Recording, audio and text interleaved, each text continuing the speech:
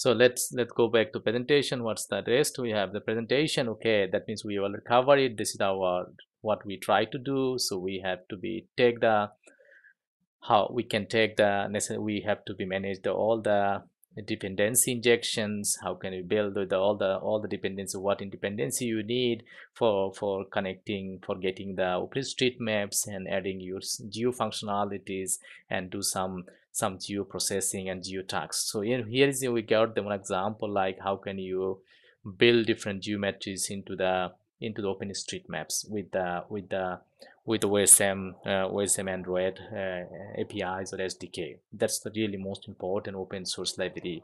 And how can you build different geometries like point, line, polygons, and how can you build some pop-ups functionality or markup functionalities. This is all the things we will talk about later when you start the development, every step by steps. That's I said we will start really very beginning level to the upper levels, that everybody can really pick up what I mean. How can you start, how can you implement your functionalities, your features, what you need or what do you think.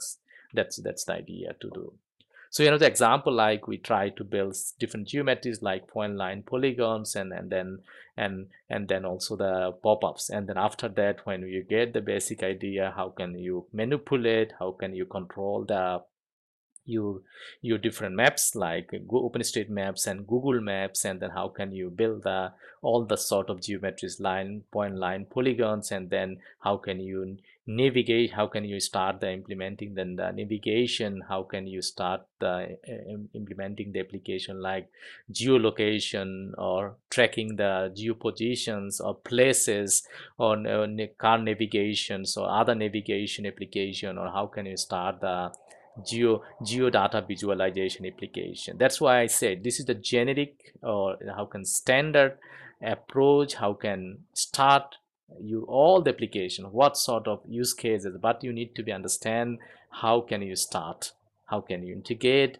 how can you all dependencies, how can you integrate all the APIs, how can you how can you select your specific IDE and start the developments and deploy the compile the developments and deploy the app into the app store. That's the intention.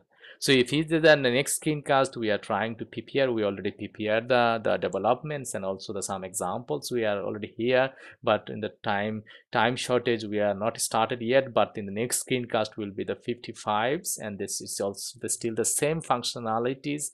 If you saw only difference between the two different libraries, like map libraries like OpenStreetMap libraries and Google Maps libraries, that's the two different. But that's why we try to really categorize those who work with the programming with the map or an Android programming, map related Android programming with the OpenStreetMap, then they can go to the screencast number the 54. And those who are in the programming or those who are started to learn Android programming with Google Maps API, they can go with the 55. This is already we did have some examples, a demo application for navigation, so geodata, spatial visualizations, all things. So they're getting ready, but for the time constraint, we didn't prepare the screencast or recording is not done, but we will do in the future. Just you can subscribe the channels, you can get every update what we have, what you need, and what you can start the Android or smart devices based programming. Doesn't matter, it's just simply very simple Android application or with the Android applications with the geo functionalities, with the maps. It doesn't matter what type of maps, where is the maps programming, where the use case is, doesn't matter, it's completely free. But that's that nowadays there is really important technology or concept, the ideas, the smart city, smart health, smart electricity, or smart billing, smart payments, all things. So this all things you can handle, or smart IDS, intelligence traffic systems, you can manage like this from the very simple app application. You can control all the signal systems, or you can control the vehicles or automatic driving, auto driving the cars. That's all the technology is coming with the sensors, with the smart devices, Android, iOS, or other devices. All things is like nowadays is running into the small devices. the platforms. So that's why we try to waste our best to give it to you. How can you start programming with the Android, or programming with the iOS, or with the programming with like Objective-C for the iOS. That's depending what type of, but the general idea concept is still the same. That's we try to share with you. So that's the presentation part. That means those who are interested to build the Android application with the map functionality with the OpenStreetMap, they can go this screen, the screencast number 54, then will be multicast screencast number. Those who are programming with the Android plus OpenStreetMap, Google Maps, they can go to the screencast number 55, and then that's the same functionality we try to cover from very beginning level to the upper levels. That's the presentations. So that we finish the presentation, and subscribe the channel, write down your idea, and then your concept. We will try our best to share with you our ideas and our concept. How can you make those enterprise application, complicated application with the geo and non-geo functionalities? We try our best to share with you, but you can put your ideas and concept into our channels. Let's have a talk. How can you start the developments, the IDE selections and developments?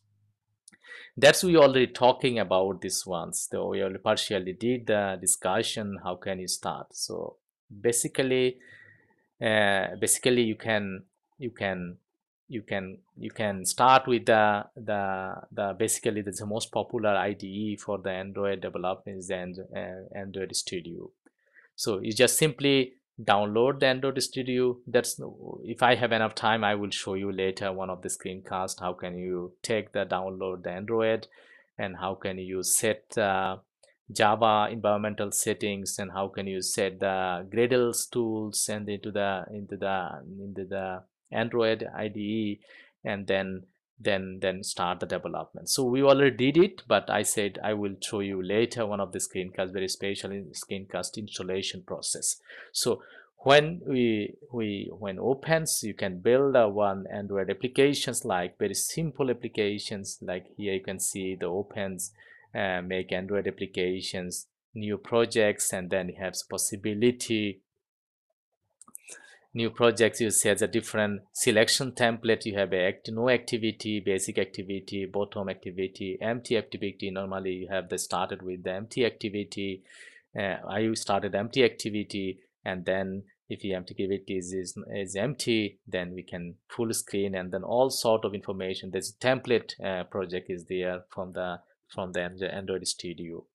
You can select one of them and then start with the any templates. So normally they have the tablet, and then OS and TV. That's I said the smart device. That's I means. So TV, you have a TV templates, you have a automotive template, and Android things, and then all things together. This is like phones and dev templates. So we already did it. That's I said I will show you later one of the screencast. How can you start? How can you install the Android, and then how can you install the Java, and how can you configure all things together and run the applications. So let's talk about how I start this application. So we prepare the applications, and then if you have prepared the application, you see the default application structure like that. So project structure, because it's an Android Studio, and then you have a manifest file, you have a Java packet, and then Java packet containing all the source code, all the packages, and the activity packages, and then so on and so forth. And it has the default test packets. You see the big test packet, and then this is the example unit test cases, and it has a Java packet, and the Java packet has only containing the informations, and it has the resource packet and resource defining all the GUI element, the XML file that's you need, and they need to define. That's like this the XML element here.